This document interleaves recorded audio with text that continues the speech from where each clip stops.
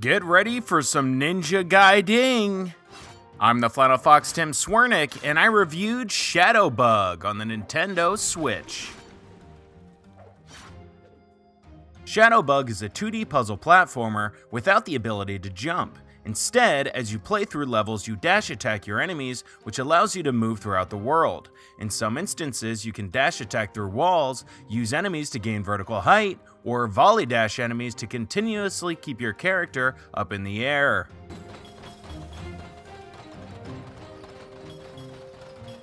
Like most good platformers, in each chapter the dash mechanic is utilized in a different way. Fish hopping over toxic lakes, bouncing between wall-climbing spider-legs, or activating slow-moving deadly ghoul arms make all the journey a satisfying learning experience that keeps you on your toes throughout the campaign. As you begin, the first few worlds are really just focused on the platforming, but the further you get along, the puzzles really become apparent. Looking off screen to find that certain enemy to dash to, unlocking a whole new world of challenge that you then have to solve the puzzle and platform your way to victory is what Shadow Bug is all about. You will certainly play the more difficult levels multiple times, learning attack patterns, mapping puzzle results, and timing your dashes just right. At the end of each world, like most platformers, you'll encounter a boss. The bosses in Shadow Bug are the highlight of each of them, trying over and over again and again until landing that perfect move, hit, or jump that gets you to the next attack pattern that you then have to figure out. At first, giving you that oh no feeling becomes a task of memorization and skill that feels fantastic.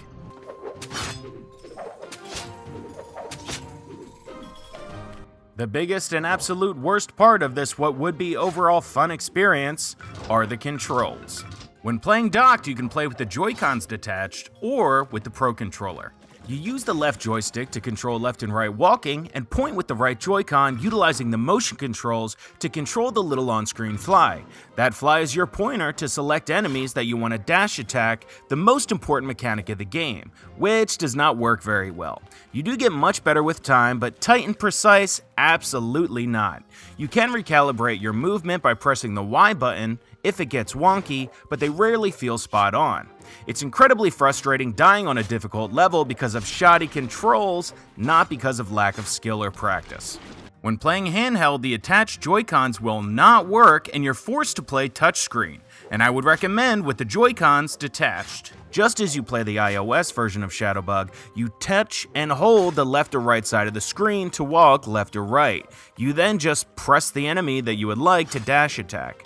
The reason that you have to detach the Joy-Cons is that even for a guy with rather large hands like me, reaching my thumb over the Joy-Cons to press the left or right sides of the screen is just too far. You absolutely cannot get all the enemies with your thumbs. Removing the Joy-Cons makes it a much more enjoyable experience, but at that point, you should just buy it on your iPhone.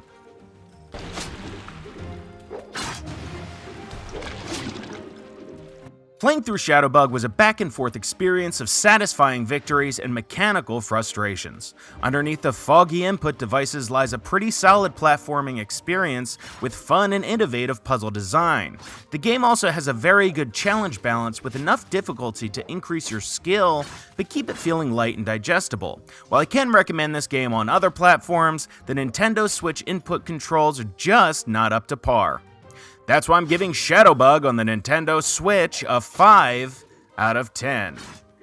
If you enjoyed this video game review, please subscribe to my YouTube channel, like this video, follow me on Metacritic and Twitter at TheFlannelFox.